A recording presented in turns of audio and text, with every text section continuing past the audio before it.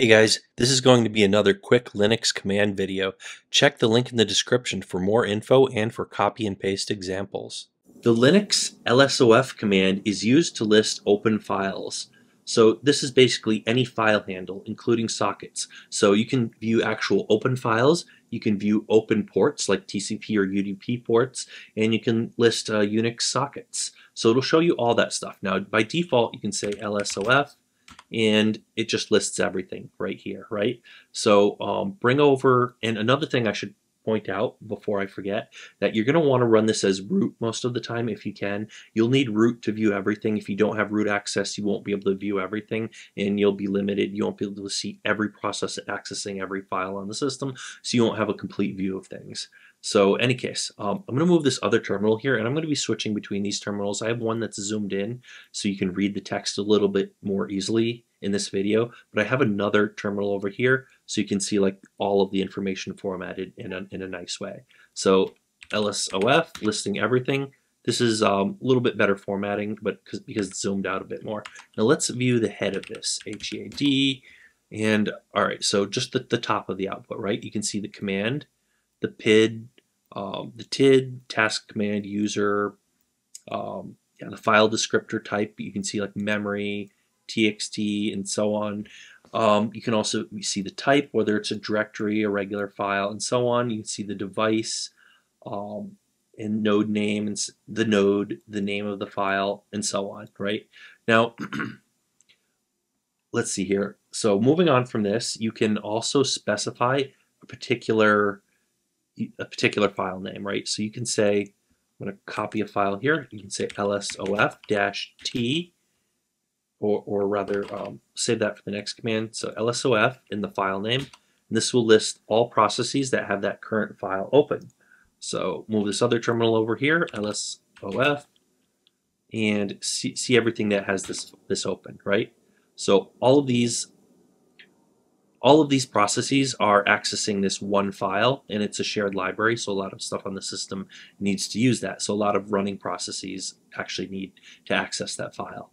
So next thing you can do, you can use a -t to show only the PIDs. So -t will show only the PIDs of the processes that have this file open.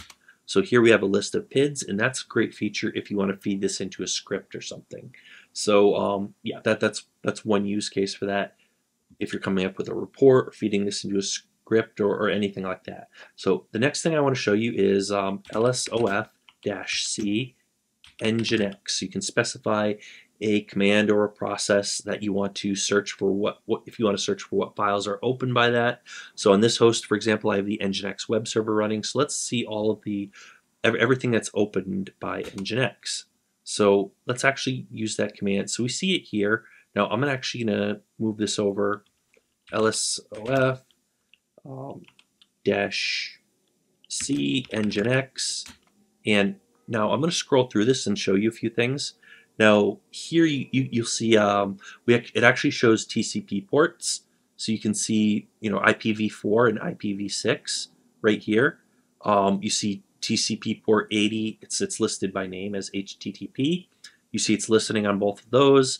One for IPv4, one for IPv6. You can see some Unix sockets it's listening on, and you can see it actually has some log files. These are actual files as open, so it has some log files open.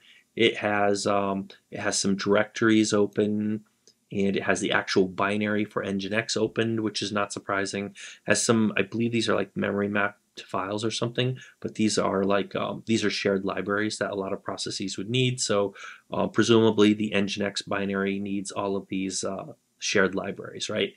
So that's a bunch of the stuff that this is those are the types of things that a process might be accessing. So next thing I'd show you is how you can search by users. So all files opened by a specific user. So you can say, instead of lsof-c, you can say lsof-u, specify username like user1, and since this is a desktop system and user1 is using the desktop, this is what I'm logged in as. It will show you a ton of files for this user. So a ton of this stuff is used for all sorts of things, but a lot of it is used these are desktop related things. So yeah, a ton of shared libraries and so on and so forth. It shows you a ton of stuff for this desktop system to run the GNOME desktop and everything else. So any case, that's how you would check by user. So if you want to see all files that are being accessed by a specific user, use the -u option. Now, let's say if you want to search for everything being accessed by a specific PID. All right, so I'm just going to grab a good example first. So let's just grab Nginx, right? So, oops, rep Nginx. So let's just grab one of these Nginx processes, and let's grab the one owned by root. So let's just grab this PID right here and switch over to this other terminal, and we're going to run. Let's just clear this out, and let's say lsof-p for PID, and paste the PID in here. So lsof-p and the PID, and this will show everything that's open by this specific PID. So you have so this PID, PID 17123 is Nginx, and yeah, you can see everything that this particular one has open. So, and you remember before I searched for just the command Nginx, and there was a lot more. That's because there's 3 Nginx processes running on this system. I just picked one of them to look at. So you'll see a little bit less. You'll still see the ports and the files that it's accessing, some Unix sockets, stuff like that. So in any case, that's how you would filter by a specific PID.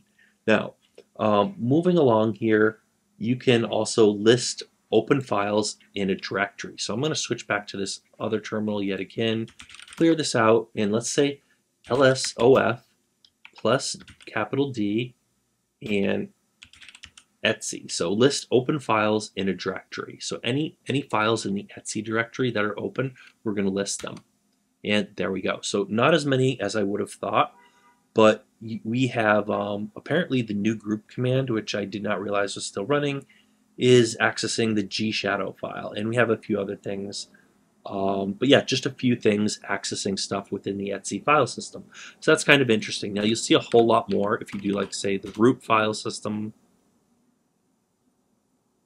and that's taking a little while. And there we go. That's basically everything. That was a little bit slower than just telling it to list everything. But let's say just USR. And there you go. So different results. So now the more interesting thing you can do with this is listing which ports are in use. So you can say lsof-i TCP 80, TCP port 80. So -i will this is going to allow you to view network ports, and you can specify TCP port 80, and let's see what's listening here. So we have got, let me just move this thing out of the way real quick.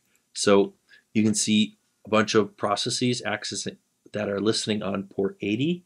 Now let's try another port. Let's try 631. 631. So I know this is CUPS, the printing daemon. So this is also listening on that port. Note it shows you IPv6 and IPv4. Now you can also do, instead of TCP, you can specify UDP, and I know there's a different another CUPS related daemon listening on UDP port 631. So it's UDP and TCP for port 631. So we can list this out. So yeah, so CUPS brow, and I believe that's CUPS browser or something like that. And then regular CUPS D is on TCP, and this one is on UDP, right? So another thing you can do, you could just specify, you can leave out whether or not it's TCP or UDP and show both of them, right? So you now see 3 processes, one IPv6 TCP, IPv4 TCP, and IPv4 UDP. So another thing you can do, you can specify IPv4, IPv6, depending on whether or not you care. So, for example, you can say for TCP, and this is only going to show you IPv4 TCP for this port, and you can also specify IPv6, and you can specify, it's the same process, but it's also listening on, yeah, IPv6. So let's see, what else do we want to show you? So you can say anything on either interface. Oh yes, you can specify um, you can specify anything accessing a certain interface. So let's just check the IPs first. So IPA. All right, I like the formatting of this a little bit better. So, all right, let's take this IP address and let's just check what TCP processes are connected to this interface. So lsof-i TCP at, and you can specify the IP address.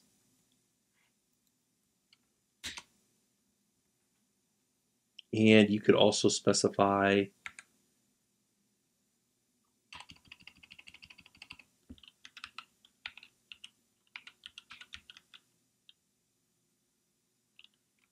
localhost. So you can see here we have IPP or cups. So you have cups D listening on the local host, and you have you have nothing apparently according to this listening on this specific IP address. So that's this right here. Now, you might have noticed that we have Nginx running and you don't see it when we list the IP address. So this is the main IP address for this host. This is the actual IP, not localhost. So you may have noticed that Nginx isn't showing up for that, even though it's listening on that. So that's because Nginx is actually set to listen to any IP address. So any interfaces on this, it's not just pinned to that one interface, it's any interface on the host. So if you replace this with 0.0.0.0 and hit enter, you're going to see actually a few other things, SSHD and Nginx and cups. So those three processes, actually 5 processes, but 3 of them are for the same service. You'll see all of those are actually listening on, they're all pinned to basically all interfaces. They're listening on every interface. So they're not specifically pinned to this IP address. So 10, 11, yeah. And I basically copy pasted that thing, so I don't believe I typoed it or anything. But in any case, if you type 0000, you're going to get all of these things, right? So just keep that in mind if you just want to check this based on interface. Usually you won't be checking based on interface and you're just going to check based on port. But if for whatever reason you have like multiple interfaces on a system or something like that, just be aware of this behavior. And that is basically everything I wanted to show you for the lsof command. Remember, check the links in the description for more info. Hit the subscribe button for more useful content like this. We also have a ton of other more interesting content covering things like coding, hardware, software, servers, Raspberry Pis, 3D printing, and a whole lot more. Hopefully you found this useful. Thanks for watching, and we'll see you guys on that next video.